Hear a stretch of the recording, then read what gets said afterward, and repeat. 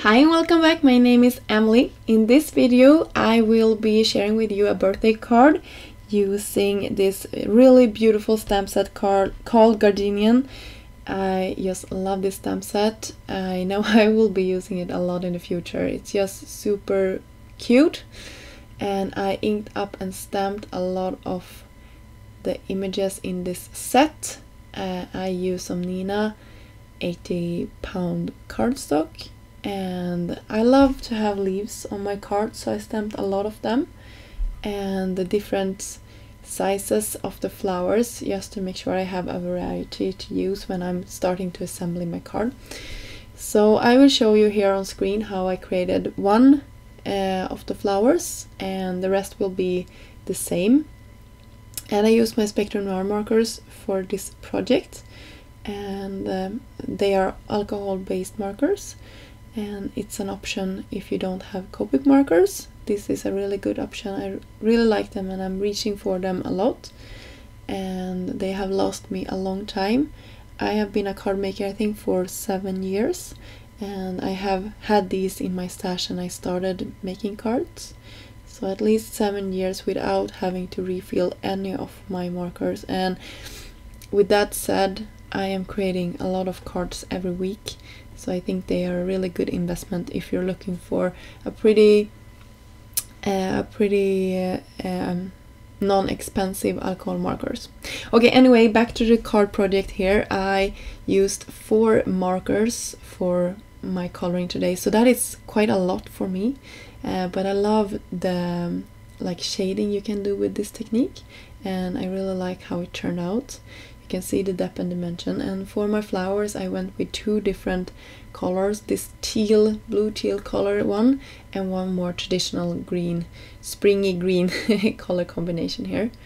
So you can see I also thought I was gonna bring in some yellow flowers or orangey yellow flowers, but I decided not to do that today. And I wanted to create this intense background, so I am raising up all of my images from my really navy blue cardstock here, and I love how that turned out. I think it was super pretty. When I'm looking at it at the screen here, I think I could have gone in and maybe darken up a couple of parts of the background as well, maybe using some ink blending to do that, but in real life I really love how this turned out and how it looks. It doesn't look flat. I think it can turn out a little bit flat here, but the cardstock is actually darker. I think it looks more pale on the screen than it does in real life, and I think that is the problem here when I'm looking at it.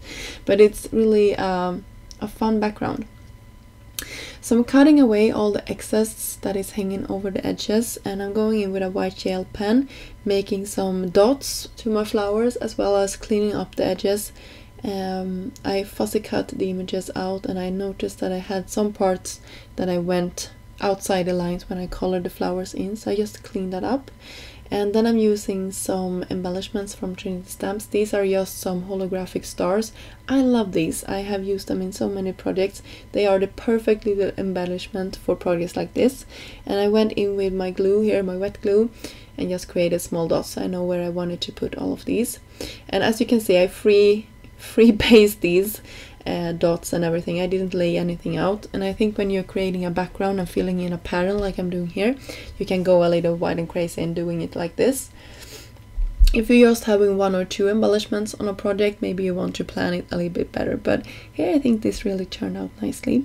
So you can see it also brings this project together with all the sparkle from the confetti.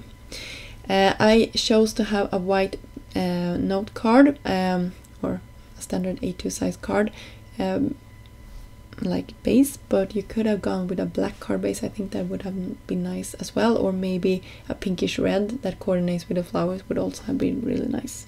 So I heat embossed a sentiment from the Birthday Gnomes stamp set from Miss Ink, and that finished off my project for today. I hope you liked this project. If you did, please give this video a thumb up, and maybe considering subscribing to the channel if you haven't done so yet.